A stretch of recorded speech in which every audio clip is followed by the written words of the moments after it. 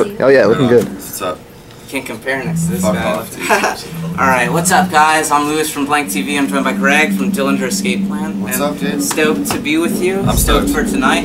How's the tour so far, man? Excellent, man. We played like a secret show in New Jersey a couple days ago, and then for like 50 people.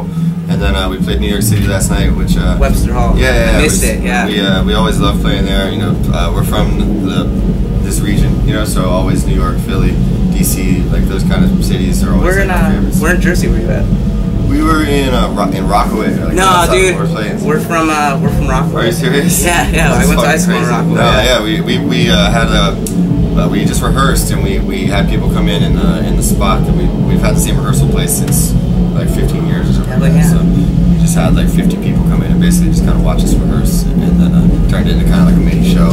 And then yeah, New York yesterday and Philly today. So I'm psyched. Starting off strong. So do you feel like you enjoy the smaller intimate shows, or do you love the festivals? Oh, I'd much rather play these shows, man. Festivals are like it's like a commercial almost for you. But you feel like you're playing in a zoo, or like an aquarium or something. You're like, oh, here's the stage, and there's like 50 feet where there's like nobody, and there's like photo people and things, and it doesn't feel like you're like, especially when you come from like punk and hardcore, you're used to the energy of a room, like 4 walls and like having it packed with people, and even a larger room is it's still enclosed. It's a club, like it feels like what rock and roll or is supposed to feel like. And then when you're in like a field and it's 2 in the afternoon and like just I don't know. The only bands that really sound good in places like that are like Rammstein and like Def Leppard and shit like that. Like when we play those places, we sound like a screaming eagle. So. Yeah, man. So you love the intimate shows? Yeah, I'd much rather. There's something about being able to break the physicality barrier where you can like jump on someone or like grab someone and they can fucking, you're just right there. The instant energy connection is so much better than being like, what's up, people that are 30 feet away, Hell yeah. So speaking of intimacy, man, intimacy, you is that you find the hardest part of leaving is leaving your friends and family? You gotta.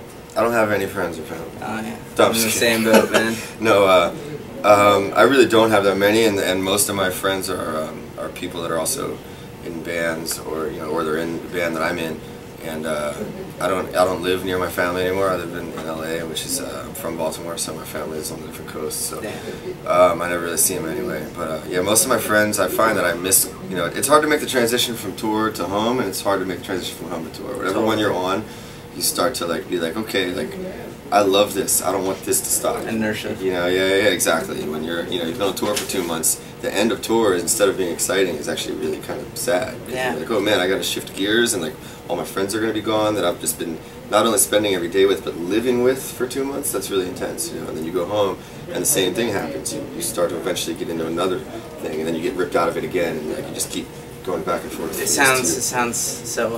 It keeps you on your toes. It's stimulating, man, more than anything, and at this point, I don't know if I could stay in one place for too long. Stuck in this. Yeah. Yeah, because you joined in 2001, right?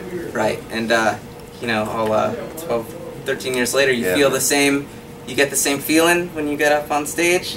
More so, man, because it's not as much. You're not as nervous. You're more excited. Like when you're younger, you're like so nervous. You're still slightly unsure. You have a ton of energy, but you're not as focused with it. It's just like pouring out of you, but you're not channeling it like as intentionally. And when you're older, I feel like you have a little bit more of a command over yourself that you didn't have when you were younger. You understand where the energy's coming from, and you understand how to get to it and how to how to tap into it a little bit more than having it just be a storm that you can't control as when you're younger.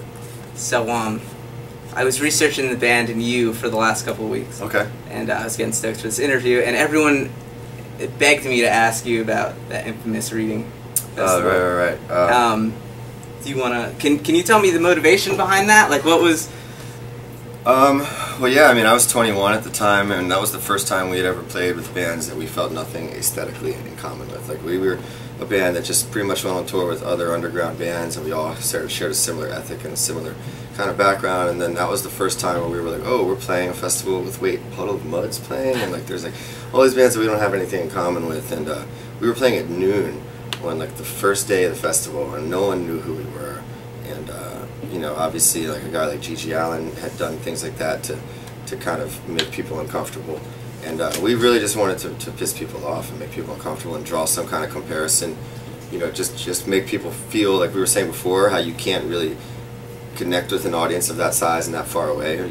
So I wanted to do something as visceral as possible to make people have to engage, to make people have to be like, oh shit, I'm not just watching, like, you know, fireworks and a band that's done this 5,000 times. That there's real shit literally happening like right now. Real, you know? actual shit. And yeah, you know, when you do that and you don't really, I didn't realize it was going to be that big of a deal. You know, people ask me about it all the time. And when we go to UK, it like was like a big deal over there. Like so, they tried to deport us. Wow, they tried to tell us that we were never going to be allowed back. Like people were suing the festival promoters, saying that we violated like all these public indecency laws, and like that they were experiencing like, you know, trauma from having witnessed it and all this stuff. And I was like, sue you? Yeah, whatever. Yeah. Is it hard to like is it hard to like drop your pants and take a dump in front of that many people, man? I couldn't even. I mean, you know, on I would never be able to like. Yeah, I don't know, man. No, I don't. I didn't have a problem with it. I'm an animal, dude. Hell yeah, man. No, I don't know. I didn't have a problem with it. I barely remember. I don't honestly. have a problem with it, man. Like it was so long ago that I don't remember. But I know that. You know, like I said, there was a point behind it. It wasn't like I was just like, oh man, I'm playing a show and I have to take a shit. Let me. No, I totally. I get the message. You know, I think there was that's a point, awesome. so I was prepared for it ahead of time. Yeah. So it was kind of anticipated. Yeah, I mean, it was premeditated. It was by about a few hours. Yeah. Oh, okay. So it's like I'm like, all right, I gotta start eating and drinking as much coffee as I Oh can. God, man. You know, so it'll be ready to go. So can we expect anything crazy tonight? As far as, I don't know if you're gonna take. No, that's not gonna happen. I try to get rid of that before we play now. Oh, good. But yeah, I mean, every show is a fucking. Anything could happen at any time. You know, well, like we're all man. pretty in the moment every night, and like there's never a night that goes by that feels safe, even for us on stage. There's always like at least one or two moments where, you know, I'm like, oh fuck, this is getting nuts, or Ben just did that, and that's, you know, like there's something, you know, always unpredictable. Even for us on stage, it still always feels kind of like shit could. It's like being on a train that is 1 mile an hour below going off the tracks at all times, you know, which is exciting. So. Righteous, man. All right, well, we're stoked. Dillinger Escape Plan. Right on, Thank dude. you so much. Thank you so much for giving it. Hey, what's up? This is Greg from the Dillinger Escape Plan. You're watching BlankTV, dangerous music for super dangerous, horrifying people. Thanks, man.